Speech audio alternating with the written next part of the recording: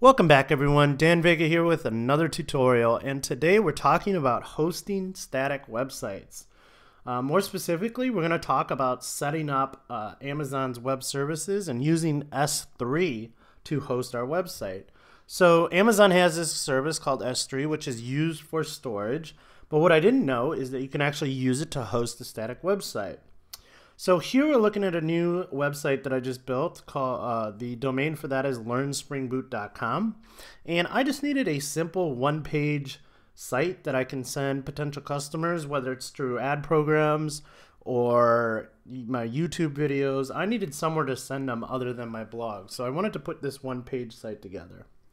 And I didn't want to do this in WordPress or anything. I wanted just a simple, easy, static site that wasn't going to cost me a lot and that would load really fast and just have some great information on here.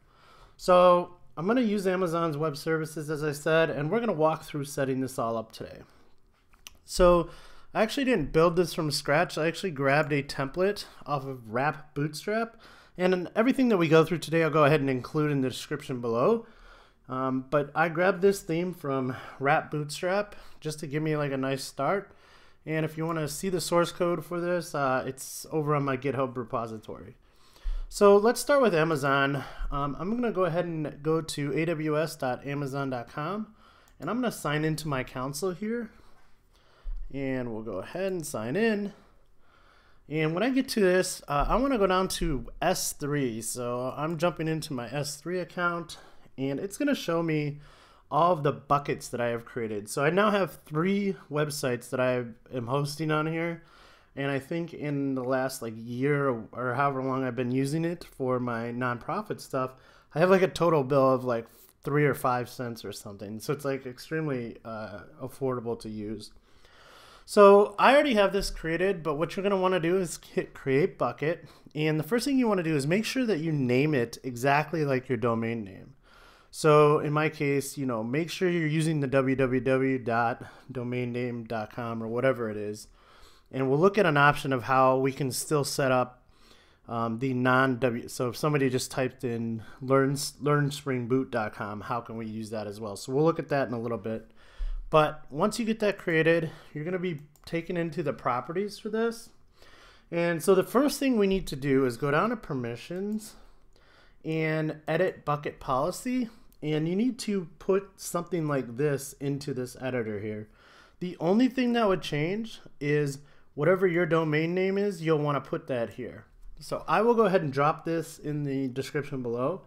So just copy this and paste this in here with your own domain name and then save this out. Next, you'll want to go down to static website hosting, and you want to enable website hosting, and whatever your index document is, mine in this case is just index.html. Then what you want to do is go ahead and upload your content. You can use it, you can do so right in S3 here. You can just upload, create folders, do all kinds of stuff. Or you can use any other program. I use Transmit on the Mac, and I can connect to my S3 account from there and manage all my files there. So once you have that in place, what you want to do is just check this to make sure that everything's working. So if I open this up, this should be my exact same site, but this is the URL that Amazon has given to us. So you'll just want to check that out. So now that we have that side of things working, what we need to do now is focus on the domain name, right? So I'm going to go over to my domain names and sign in.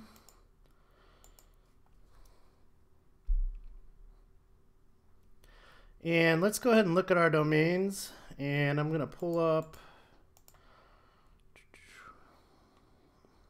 So there's Learn Spring Boot. I'm going to go into Manage DNS. So when we were back in the S3 console and we checked this URL is going to be pretty important. So go back over here, copy this URL, and then let's go to wherever we're managing our domain name. Go into DNS, and all you're going to add is a www record that points to that particular URL. So in my case, I just changed it to that. In that scenario, we would now be good to go. Once that propagated, we could go to our domain name, www.learnspringboot.com, and we can hit our static site. So there's one more trick here. We need to be able to do it if they don't type in a www, right? So if they just hit that, we want it to forward over to the www version. So to do that, I'm going to include another link here. It's basically called a naked domain. And I'm not going to go through all the specifics of it here. There's some really good information on this page. But what it boils down to is you can use them to forward or basically redirect your naked domain. So the only way that you do that, if you look in here, they say to go ahead and use a pointer to their IP address. So in their case, this is the IP. So all I did was go into my DNS settings for this particular domain and change the @record to point to that particular IP address. And so with those two things in place, you should be good to go. So I think that's it. We're going to wrap this up, but I hope this was helpful in setting up Amazon S3 to host a static website.